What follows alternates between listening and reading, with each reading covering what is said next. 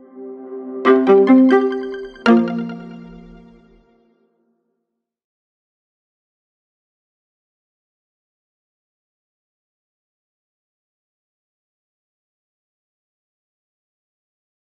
patient for this cardiovascular OSCE is a man with Marfan syndrome who's had an aortic valve replacement.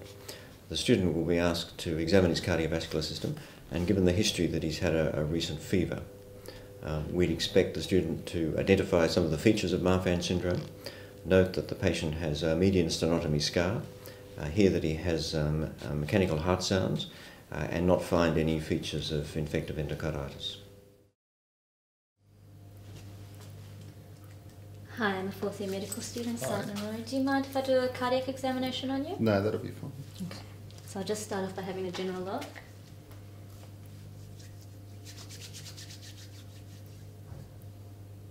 Okay. I'm just going to have a look at your hands if that's okay.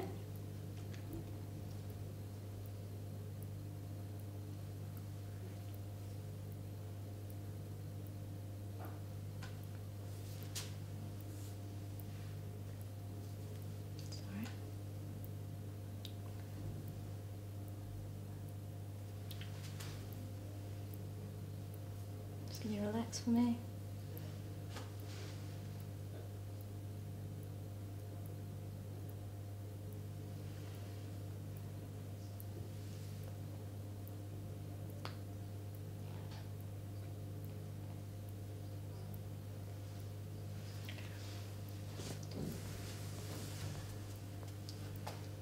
Now I'm just going to have a look at your eyes. If I could get you to take your glasses off for me for a moment.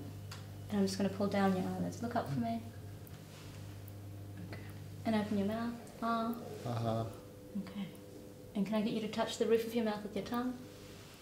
Perfect, thank you. I'm just going to feel your neck.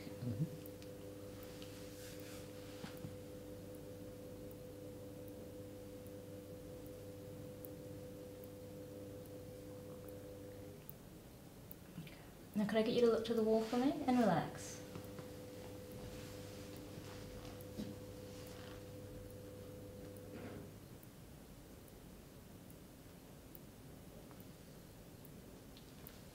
Thank you.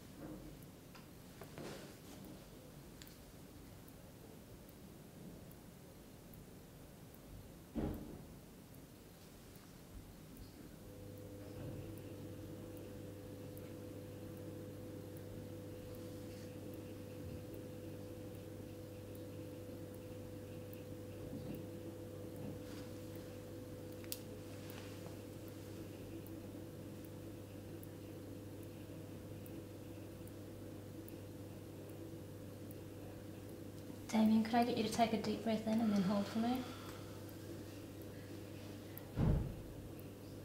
And out and hold. Thank you.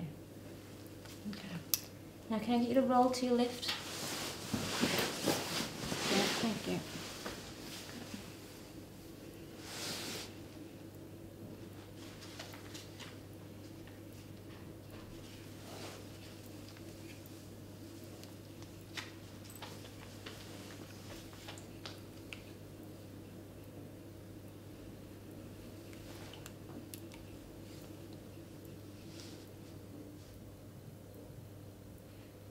Great.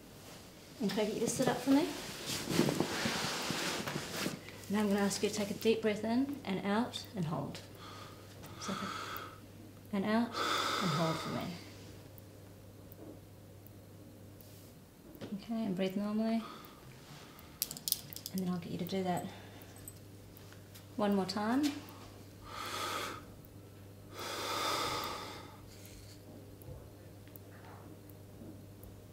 Great, thank you very much. Keep sitting for me.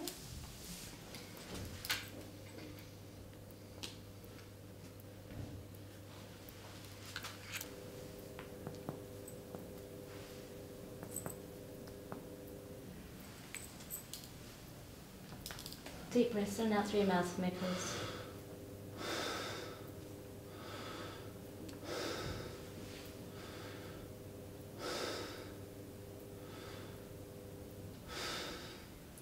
Great, thank you very much. I'll get you to relax back down. Right, well, we're just about out of time, but what other things would you do if you had a bit more time? Examine the abdomen as well. You'd be looking for enlargement of the liver or a pulsatile liver.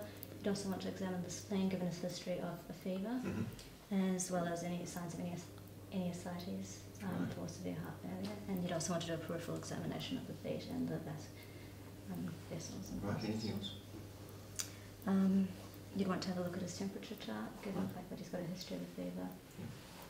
All right. Well, tell us what you've found so far. Okay, so on examination, in general inspection, we have a patient of tall stature, which is of note. He also has a median sternotomy scar. On examination of his peripheries, they're warm, well perfused. He does exhibit long digits, so his pulse was regularly irregular and at a rate of 80 beats per minute. On examination of his face, there's no signs of anemia or jaundice when examining the eyes. He does wear quite thick focal lenses. On examination of the mouth, no signs of central cyanosis, and there was a high palate of note. His carotid was palpable and regular. His JBP was slightly raised but still within normal. And on examination of the precordium, there was the median sternotomy scar, as mentioned earlier.